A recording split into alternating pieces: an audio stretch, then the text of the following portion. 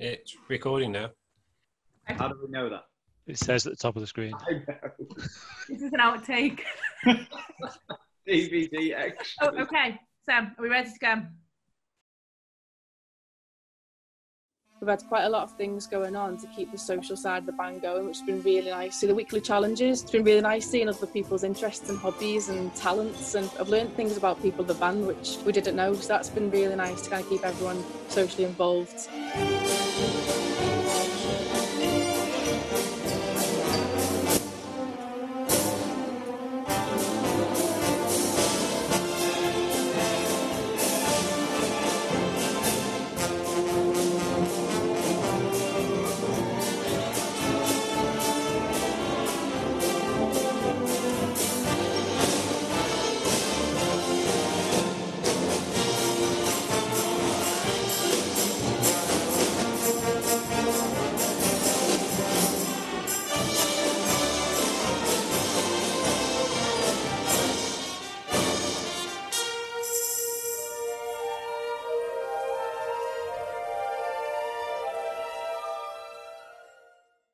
Hello, this is MWO Goes Live. Here I am. This is the first time I've done this, so I hope it's working.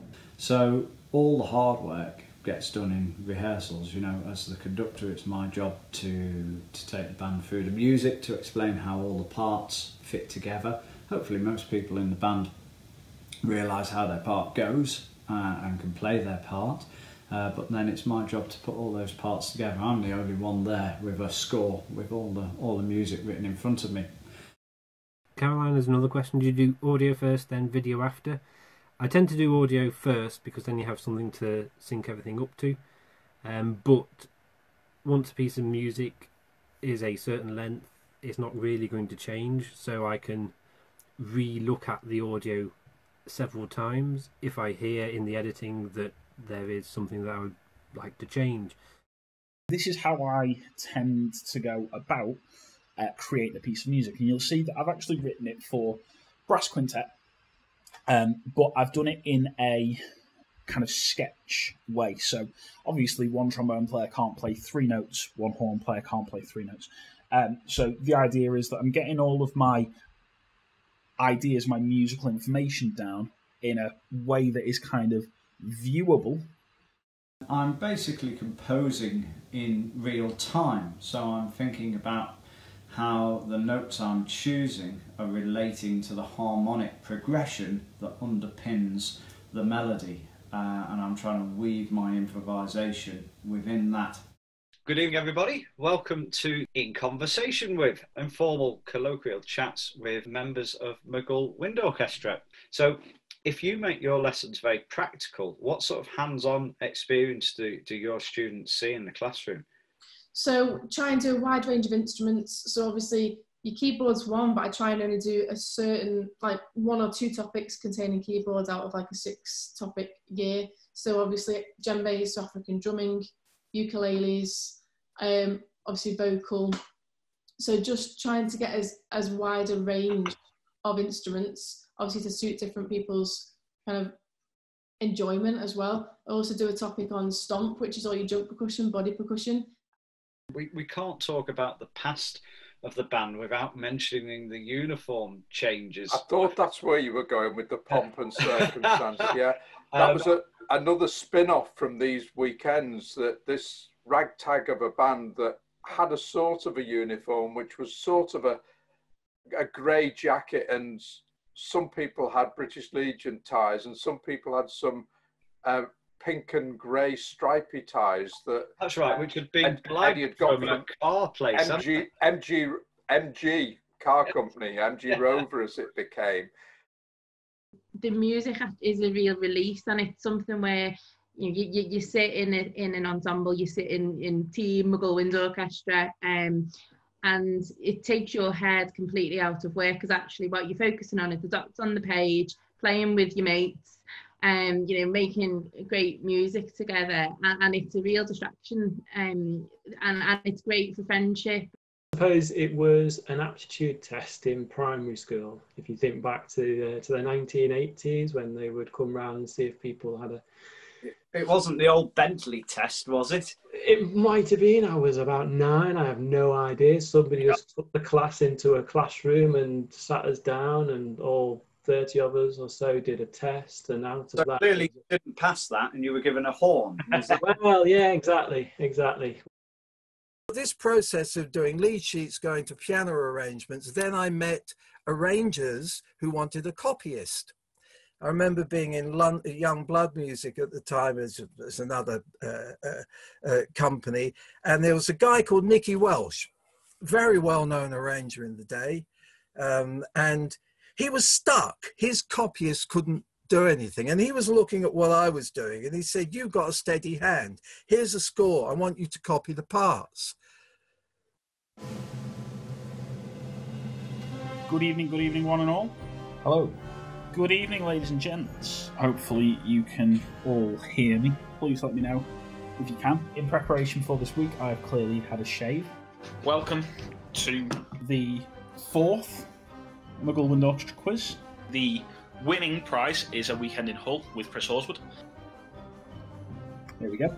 The wooden spoon is 2 weeks in Hull with Chris Horswood. Hello, because I haven't actually Oh yes, I was going to say hello, just to prove that she is here. No more. It's such a delay. I don't know. If you want to grab yourself a drink. And we will commence at 8 o'clock. I'm just going to whiz down the team names that I think we should have. 7th position, Gemma and Sardin. Vegbox. Gareth. Are there any licorice stickers here? G Sharps. Full house of Joneses. Excellent. Runners up. Let's. Team Brennan. Nag's gone. Blow Harder. Starsky and Hutch. Triple H. Sorted Shotguns. And some sax birds. It's a bit of fun. Try not to use Google as your teammate. This is hair that needs cutting. Sarah is going to keep some scores for us on a very, very efficient spreadsheet. So get your pens and paper at the ready. The first round is just on the Olympics. Here we go. This is question number 1. What are the colours of the 5 interlaced rings on the Olympic flag? Question number 2. Round number 2, not question number 2. Round number 2 is on the NHS. So that's question number 3. What was the name of the Labour Health Minister, often referred to as the father of the NHS? Round number 3 is letter change films, TV shows, letter changed music. This is where we take a well-known film and I changed one letter and we replace the synopsis. Question number 4. Question number 5. The Banks family's new nanny turns out to be a member of Take That.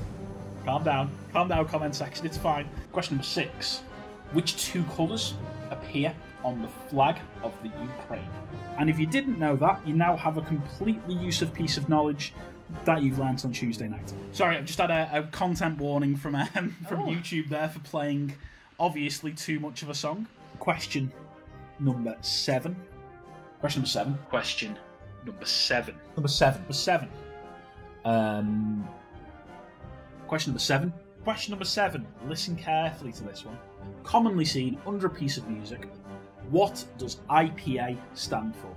The last round for this evening is general knowledge. Question number 8. Which Stephen King novel takes place mostly in the fictional Overlook Hotel? And then if you can stick your scores in the comments for me, please. That would be awesome. Sarah Queen will stick them into the spreadsheet. So I do believe that we have got a curious confluence of full mark festivities in this week's quiz. I had to think about that for a minute then because I wasn't sure. Which means our victorious team this evening is... So have a round of applause. Thank you so much for taking part. It's been a lovely evening. Say bye-bye, Sarah. Hello. Say bye-bye, Adam. Bye-bye. Look after yourselves. We'll see you soon. Bye. What a carnival indeed. Now, over the last few weeks, we've seen some of the ingenious ways you have shown your appreciation for the NHS. The message has always been one of solidarity. You could say it's been, you'll never walk alone. I think you know where we're going with this. On that note, we will play you out tonight with another tribute, this time from Merseyside and the Maghull Wind Orchestra. Thanks for watching. Have a lovely weekend.